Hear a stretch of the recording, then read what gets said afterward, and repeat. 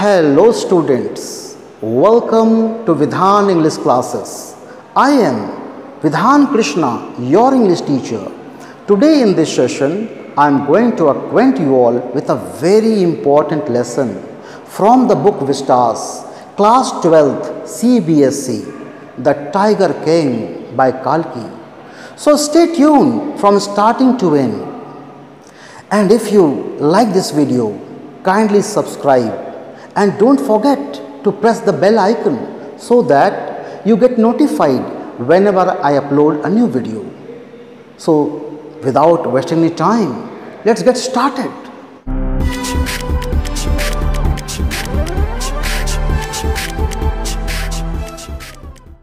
Dear students, The Tiger King is a story compiled by Kalki, which is his pen name.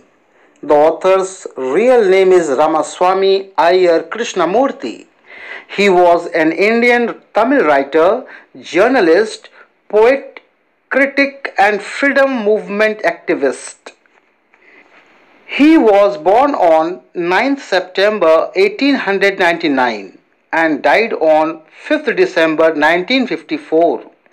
His writings include over 120 short stories, 10 novellas, 5 novels, 3 historical romances, editorial, and hundreds of film and music reviews. He received the Sangeeta Kala Shiksha Mani Award conferred on him by the Indian Fine Art Society in 1953. Dear students, before we go deep into the lesson, let's ponder on the following points. Dear students, do you believe in superstitions? Are astrologers' predictions always real? Is it fair to plunder natural resources which has led to the miserable condition of Mother Earth? Now, let's move into the theme of the lesson. The Tiger King. The present lesson is a satire on the conduct of the people in power. The story is about the rulers who carries upon themselves false pride and stubbornness owing to immense power they possess. Another theme is the desire to have power for own sake instead of wanting power to help people. This story also reflects foolishness of ruler class. Kalki, through this lesson, makes a very earnest plea for the protection of the wildlife, especially tiger. The present lesson is an indirect comment on subjecting innocent animals to the willingness of human beings. Now, dear students, let's move into the lesson. The Tiger King is written by Kalki, a pseudonym for R. Krishnamurthy, a great Tamil writer. This lesson is about the Maharaja of Prativandapuram, often known as the Tiger King. When he was born, the royal astrologer had foretold that the child would grow up to be a warrior of warriors, hero of heroes, and champion of champions, but would meet his death one day, because he was born under a star which would cause his death. Just then a miracle took place, as the baby Tiger King spoke and said that all those who were born would have to die one day. The baby Tiger King further added that there would be sense in what the astrologer said, only if he could tell the manner of that death. The chief astrologer then said that the prince was born in the hour of the bull, and since the bull and the tiger were enemies, death would come from the tiger. The Tiger King grew up to be a strong boy who drank milk of an English cow, was brought up by an English nanny, and was tutored by an Englishman, and saw only English films. He was crowned at the age of 20 when he heard the rumor about his impending death.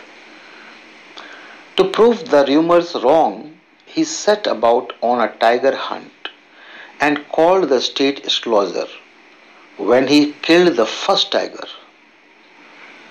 The royal astrologer told him that he may kill 99 tigers but would have to be very careful of the 100th tiger. Thereafter, all tiger hunting was banned in the kingdom as the Maharaja had set about on achieving his target of 100 tiger killings. He ignored state affairs and even forbade a British official who expressed a desire to shoot a tiger. To appease the British official and not risk losing his state, the Tiger King sent 50 diamond rings to the British official wife as a bribe, though the lady kept all the rings and the exchequer was left poorer by 3 lakhs. The Tiger King did not mind. Within 10 years, the Tiger King shot 70 tigers and the tiger population had usually dwindled when he hit upon the plan of marrying a princess whose father's state would boast of a substantial tiger population. After marriage, he continued his spree of killing tigers in his father-in-law's kingdom. But here too, the tiger population soon declined. The Maharaja had by now killed 99 tigers and the elusive 100th tiger could not be found. In anger, officers lost their jobs and land tax of areas was doubled to punish the citizens for not helping the Maharaja achieve his goal. Finally, the Diwan and his wife brought an old tiger from the People's Park in Madras and left him in the forest. The following day, the Tiger King shot at the tiger and later ordered the tiger to be brought in a grand procession to his capital.